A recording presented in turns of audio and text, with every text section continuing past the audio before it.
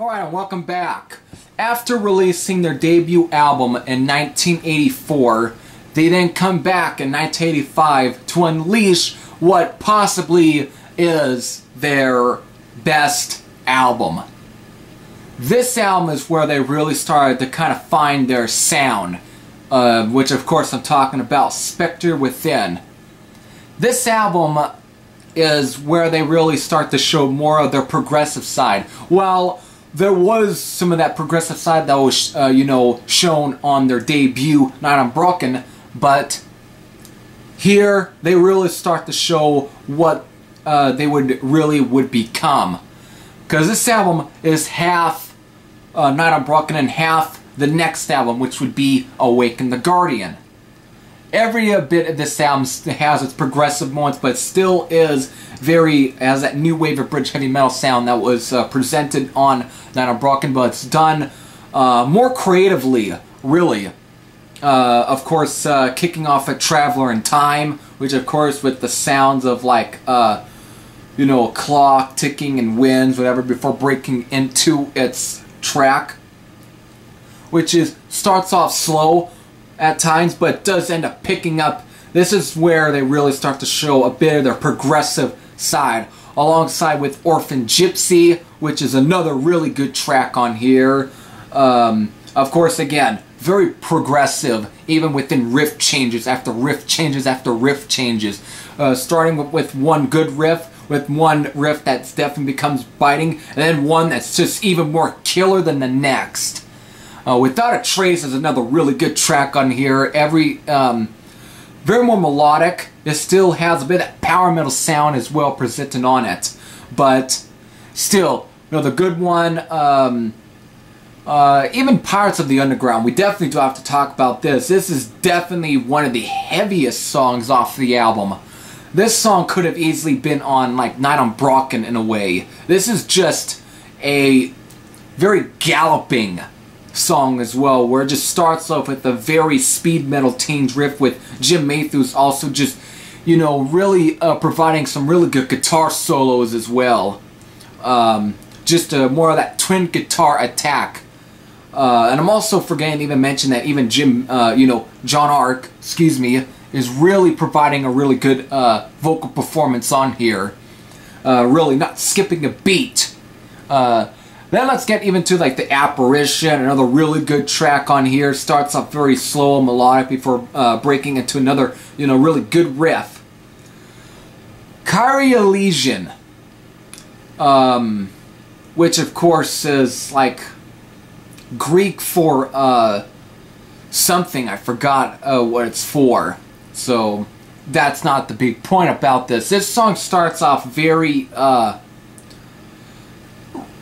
really almost kind of, I wouldn't say operatic, but kind of starts off the same way as with, oh shit, you know what, let me just pull that album out. It's something very similar like Ozzy Osbourne, off like Bark at the Moon. Let me just simply pull it out for a bit. Century of Eternity. Century of Eternity, something like that, where you know how that song starts off where it's very like almost eerie in a way. This is the same thing how Kyrie Elysian starts off, but it just builds up to a very slow track at first before it just breaks into a very speedy riff. It's the most power metal song on this album, if you really have to say. It's like this and Pirates of the Underground are probably the most real heavy tracks on here, but Kyrie Elysian just kind of tops it in terms of speed. Every bit of this track is very much a ruckus ride.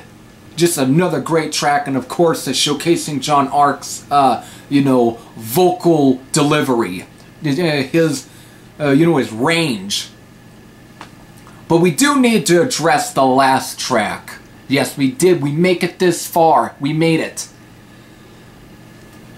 This is a track that we do need to. This is probably the biggest elephant on the album, and it's Epitaph. This track is, at this point, is Fates Warning's most ambitious song.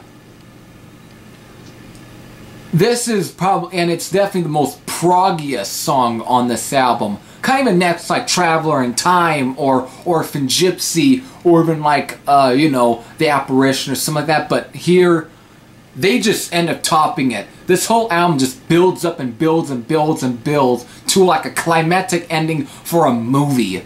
This is just a piece of art. This is a piece of art, this track. This song is like the progressive metal counterpart to Satan's Fall by Merciful Fate. This is just a crown jewel of the album. Just the way they put together with this whole track, the way it starts soft, slow, but then it just ends up breaking into more melodic paces, and everything about this track is so breathtaking. They really put a lot of work into it. This is where the ambition really paid off for the band. There really is no better way to end an album. This is like the most well put together Fates Warning album at this point. Really, just topping Night on Brocken. While Night on Brocken I did enjoy, but here they really, it's such a fast progression. Very much similar to even Rush as well, since I kind of pointed that out in Night on Brocken, where how their debut album was very much kind of rooted, but it would be kind of safe for the next album where they really showed more of what they are made of. But the thing is, they didn't need to kind of change a member in order to kind of, you know, show more of their writing skills. No, they didn't have a Neil Peart because they already had a Neil Peart and Fates Warning. And it really doesn't matter which one it is. Many of these guys were definitely, you know, had something to prove. Just a great track to end a very good album. Just a solid album, really. Nothing can be said. Even the production is definitely an improvement over Night on Brocken. No longer it doesn't have some of that demo sounding at all. It definitely sounds very much well put together. And also, even another improvement is the artwork. Of course, reading off the back cover on here, Ionis. This guy, this is what they needed. They needed a really good artist to make an artwork that really can kind of set the, you know, the mood, that can set the picture for this album.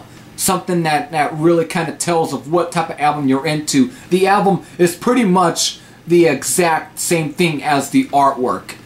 Epic, just very... It's pretty much the artwork right here. That's all that needs to be said. But again, Ionis, he really was what they needed.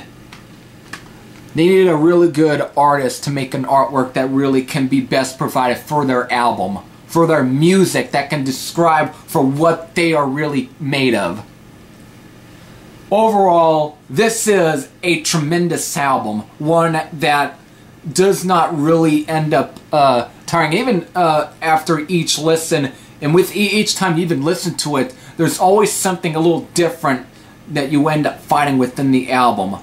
Same thing that it's kind of like this with most progressive bands anyway, where each listen gets better because if you end up finding more things that you missed in the first round that you had heard the album. This is pretty much the same thing. Maybe even similar even with Night on Brocken at times, but here you really, there's just, every time you listen to it, you always find something new to really like about it. This is a great album, and I can't praise it enough. So, with that, what are your thoughts on this album? You definitely have heard it. So, post all your thoughts in the comment section down below. Now it's time to get to the next album. And you know which one that is. So, strap on. And I'll see you on the other side. It's time to go light speed.